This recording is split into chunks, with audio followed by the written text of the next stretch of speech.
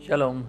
Shalom. Greetings to you in the name of Jesus. Salam dalam nama Tuhan Yesus. Let's see today's inspiration from Mark 10 and verse 27. Inspirasi hari ini dari Markus 10 ayat 27.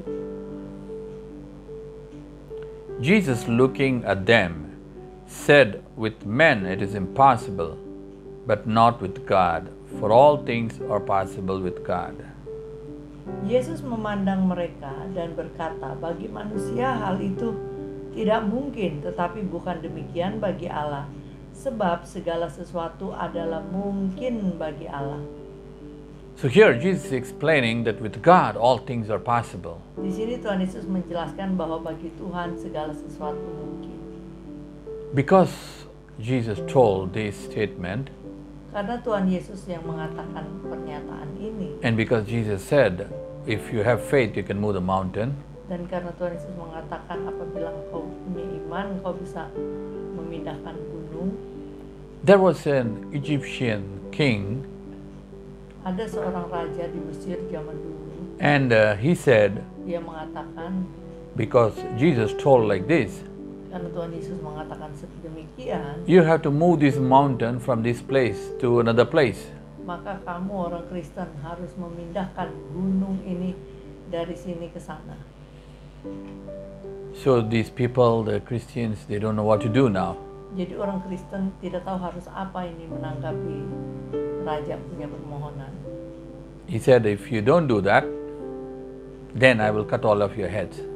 Katanya kalau engkau tidak melakukan itu semua kepala akan dipenggal. So they are very scared now.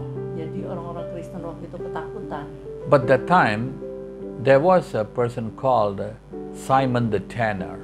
Ada seorang bernama Simon tukang kulit. And they went and asked him to pray. Orang-orang datang kepadanya untuk minta didoakan. Because God has done a lot of miracles through him. Karena Tuhan telah melakukan banyak mujizat melalui Simon the Tanner ini. So what happened? Kemudian apa yang terjadi? The king has given three days time, Raja memberi waktu 3 hari. and by the third day, before 5 p.m., they have to move the mountain. Jadi hari ketiga sebelum jam 5 sore gunung harus sudah dipindahkan. So they all fasted and prayed and cried and prayed to God. Jadi mereka semua puasa, doa, menangis kepada Tuhan. Whether they had fear or faith, but mainly they had the faith.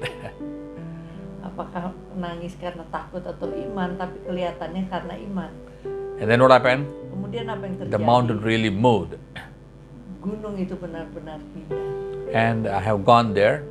Saya pernah pergi ke gunung itu. And they pindah itu. and they have made a cave inside the mountain and made a stadium and there's a church there. Jadi dari gunung itu udah digali sebuah gua yang besar sekali yang di dalamnya ada bangku-bangku untuk gereja dan seperti stadion. There's more than 5,000 people can sit there. Yang mana muat lebih dari 5.000 orang. And I preached there and God healed so many people in the same place.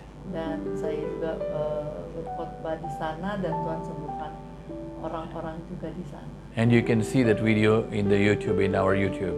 Dan videonya bisa dilihat di YouTube kan.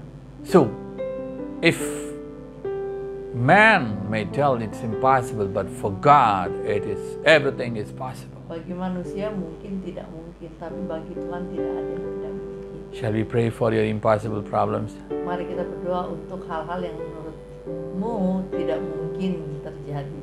Father, we come to the name of Jesus. Bapa, kami datang dalam nama Tuhan Yesus. Jesus, you said that Tuhan with Yesus, God everything is possible. Engkau mengatakan bahwa bersama Tuhan semua hal mungkin. And we know that you are great God, Dan Almighty, kami tahu Engkau adalah Tuhan yang besar, yang maha kuasa. and nothing is impossible for you. Dan tidak ada yang mustahil bagimu. So we pray for each and every one, Jadi kami berdoa untuk setiap orang. whatever is their problem, Apapun yang masalah sedang whatever is their situation, apapun situasi, heal them, sembuhkan, deliver them, bebaskan, transform them, transformasi, and every impossible thing shall be made possible because of your power.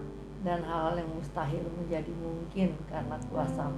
Be with them the whole day. bersertalah dengan mereka sepanjang hari. and lead them and guide them. Pimpin dan bimbing mereka. In the name of Jesus we pray. Demi nama Tuhan Yesus kami berdoa. Amen, amen. Amin. God bless you, God bless you. Tuhan Yesus memberkati.